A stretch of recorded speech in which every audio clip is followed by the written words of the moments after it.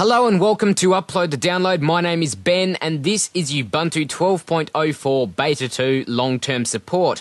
I did a video on this 4 days ago where I ran through my thoughts and opinions on the features of this desktop interface and Unity and all that jazz.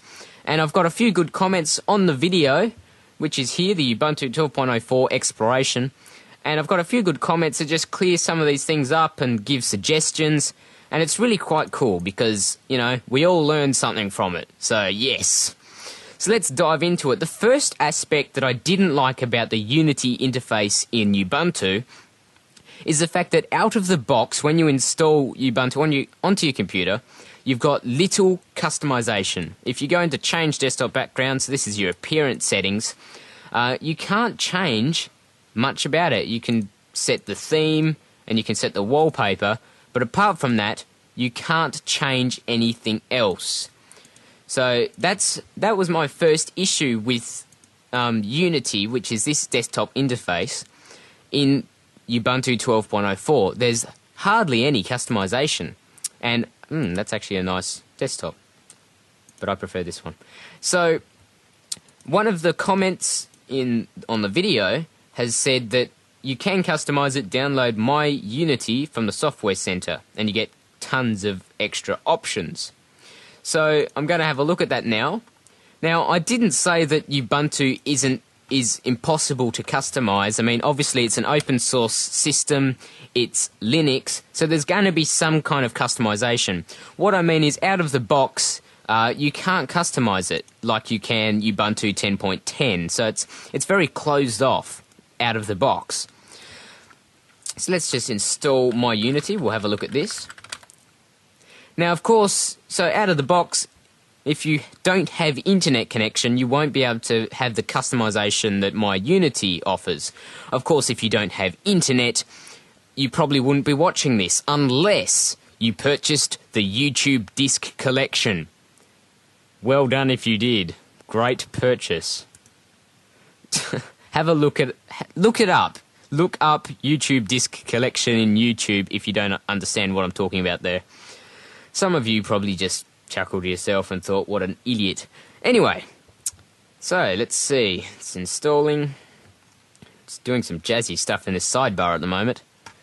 And the other comment that I received was talking here about the Mate desktop environment. And this is because I was questioning why Ubuntu and other Linux distros have pushed to move their user interface into a kind of into a tablet-styled feel, tablet-styled layout, and I don't understand, still don't understand why they're doing that. Let's see what's going on here. My Unity. Seems to be a slight issue with the icon showing up, but maybe I just need to restart, but I won't bother with that. So let's have a look at what My Unity has. Your Ubuntu is running in 2D mode. Yes, that's because I'm running it in a virtual machine. Many features may not be available. That's okay. So let's see what we've got here. So I'm exploring this with you. I've never seen this before. I've never used it before. I'm just using this on recommendation of the awesome commenters. So let's see. Color. I dare say that's not available to me. Dashboard. Okay, so the grayed out options I can't use. So obviously this is Unity 2D. So if I was to install it on my computer properly, I'd be able to have access to Unity 3D, which is a slightly different layout, and that gives me all them. Okay. So dash size, full screen. Oh, okay. Yes, that's handy. So normally it just comes up as a little box, and I want to keep it full screen all the time, so I could have it as full screen. That's just glitched up my interface. Fantastic. Panel. That's also not available. Desktop, show home icon. Okay, yep. So this definitely adds a lot of functionality to it. That's great. I mean, it seems like a lot has been cut out though, just because I'm running in a 2D Ubuntu setting. I also can change the icons. Yeah, so this this really brings back a lot of the functionality that Ubuntu 10.10 had in terms of customization, which is really good. So I can even... Yeah, there's way more themes too. Uh-oh, has it frozen on me? Oh no, there we go, just change the theme. See, that's nice. Cool, I can change... I mean, obviously the theme isn't that nice, but what I mean is that's nice that I can actually relive the glory days. I noticed that this top bar completely vanishes when I pick a theme other than the default Unity theme, so... Thin ice, that's it. One I used to like is Clear Looks, and that seems to have... Yeah, so that definitely adds some more functionality. I mean, it seems like it's probably missing a little bit in terms of still being up to standard with Ubuntu 10.10's functionality in customization. But again, I am running this in a virtual machine, so a lot of those options here, they're disabled. But yes, that's definitely something you should check out if you've got Ubuntu installed on your system fully. Yeah, I'd check that out. Let's see, change back to my normal theme. Default. Oh no! There we go. And icons. See, why is DMZ black and DMZ white there? Aren't they? They're cursors. They're not icons, I didn't think. Oh, that's interesting. Cool bananas. Unity icon theme. Ah. Does that mean Unity has its own theme in here? No. So it's got Unity icons, but not Unity theme. Oh well. So that's pretty handy. Thank you to... Where's his name here? Rune393 for suggesting that. That's pretty cool. So that definitely adds more customization to the Unity desktop, so that's great. Anything that adds customization to this definitely helps. So let's have a look at my other issue was to do with the GNOME interface. And this guy here, SnowyMan95, has said... I'll summarize it down and make him sound like he's saying something completely different.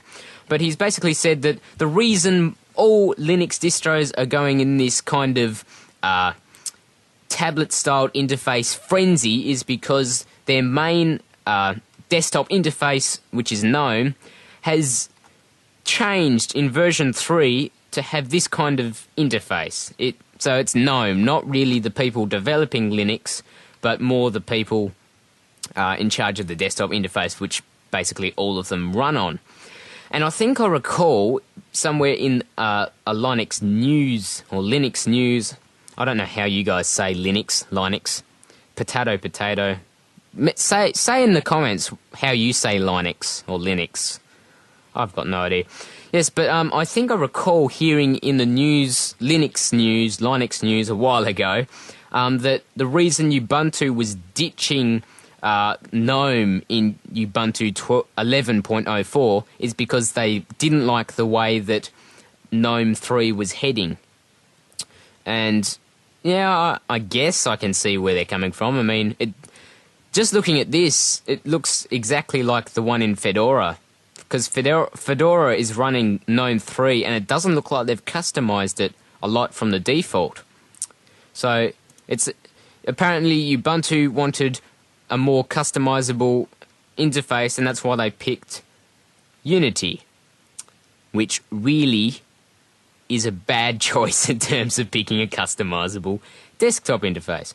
But, you know, maybe they installed my Unity. No, but, yeah, so I'll just look here, because in the comment he also said if you're interested, you can install the Mate desktop environment, which is a fork of GNOME 2. So the same GNOME desktop that Ubuntu 10.10 had, Ubuntu, which I liked before they went and added Unity. There's a group of people that are actually keeping GNOME 2 alive in their own little version, thanks to the glory of the open source world. So I'll have a look here. This is the Mate desktop website, and so I can install it here. Now it says to add a repository, but that's only if I want to get updates for it. And I don't think I'll need any updates because I'm only going to be running it in this desktop environment here, virtual environment that is. So I don't think that there's not going to be any real reason for me to install the repositories as well, because I won't be getting updates for this.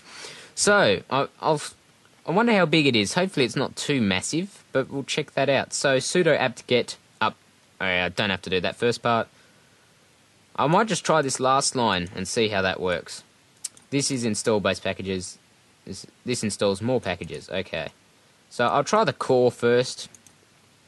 Shouldn't have to get anything else really. I mean, there's all these Linux gurus are probably going, you know, because whoops, Sudio, that's a cool name actually. So I'm probably getting put down by Linux gurus at the moment because I shouldn't really be missing out all these other steps. But you know, sue me. Ooh dear, what did I type wrong? Sudo apt-get install make call. Yeah, that's right. Oh, okay. Yes, I do have to install the repository. Sorry. Yeah, I'm forgetting that the sudo apt-get lists installs from a repository, so I can't actually just do that. I'm just going to open this link up inside the virtual window thing. Oh, there's no snaps aside. You really get used to that in Windows 7 and what is it? There's another one that does it. Oh yeah, KDE. That's right. Ubuntu has snapped aside features as well, and you know, I've really gotten used to that window snapping. I want Mac to implement it, but you know, they're stuck up and they're stuck with their mission control crap. I'm just gonna lose a lot of fans by saying that. So here we go. So I've got to add it. So I'm using precise pangolin. Let's spread this out. I might even speed the video up. So, in fact, no, I won't speed it up. I'll have a link below that will skip you to after I've installed it. How's that? So for those that do want to sit here and listen to me gargle away as I add a repository and install GNOME, stay tuned. You can stay by and watch. Packages. I think I've just screwed... Yes, I screwed that up. Great. I'm clearly demonstrating my typing skills here. What is going on there, actually? No, it's not me. It's my keyboard or something. When I do the speech marks, it comes up as an A symbol. Oh, dear. My keyboard's messed up. I have to go shift and press the 2 key for the speech marks to appear. Whoops. Must have wrongly configured it. Oh well, at least if I have some spelling mistakes or typos, I can blame it on my keyboard setup. Yeah, the H appeared because I entered the slash. It's not me. It's not my typing. Okay, precise. Main. I'm going to find out if I got this wrong. Ah, that was easy. Just double check it. Mate desktop org. Problem is, I mean, with YouTube videos, you often... I really shouldn't type and talk at the same time. It really slows me down. But the problem with most YouTube videos, you'll be watching someone doing something like this, and they'll make a mistake, and you, the viewer, and even me afterwards when I'm rewatching it, will go, "What? You idiot! You've done something wrong!" And I've done something wrong here. What have I done? Dab? No, it tells me to write Deb. What you saying, Willis? Okay, I wonder if since I've added the repository, I might just try and add the thingy-mabob. Sudo apt-get update up page. Well, I was about to say I'm not installing the updates. What a waste of time that'd be. I mean, if I had this installed on the computer, I'd do the updates, no problem, but inside the virtual box, it seems a bit pointless. Okay, and sudo apt mate archive keyring.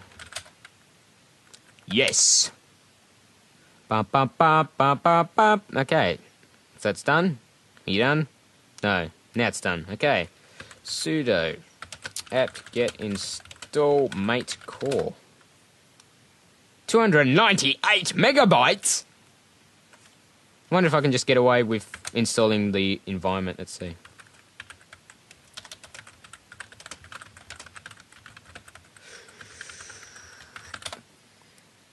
$300. Okay, so this is going to obviously take a while, and I'll pause the video here, and I'll come back after it's downloaded and installed. See you in a sec. Okay, welcome back. So, I've just installed the Mate desktop interface. I didn't install the core, because I assume the core just comes with all the programs that default come with GNOME 2. So, let's log in. Now, there's an option actually here to actually choose which desktop you load up. And I've noticed here there's Ubuntu 2D, which is the one I think it's defaulting me to. So I might try Ubuntu in a sec and see if that My Unity thing works with all the functions. Probably won't, but I'll have a look at the end of the episode just to make sure. So I'm going to log in as Mate. Let's see what let's see what happens. It might not even work because I didn't install all of the stuff. I'm currently eating noodles, hence my salivating sounding voice.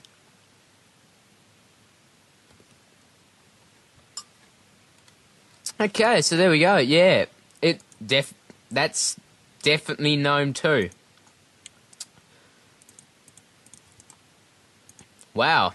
Yeah, so that's cool. I like that. And here's all my great customization that I came to know and love. And it's got ambience. Yay! Fantastic. We're Snowman 95. You, sir, are a genius. That's cool. So now I can have it like I used to have it and still get all the critical security updates and even got some new interfaces. That's neat. Some new wallpapers. So that's the GNOME, the one that I saw on the GNOME 3 page. Doesn't have my Ubuntu 11.04 wallpapers though, but I'm sure I could find them in the system folders.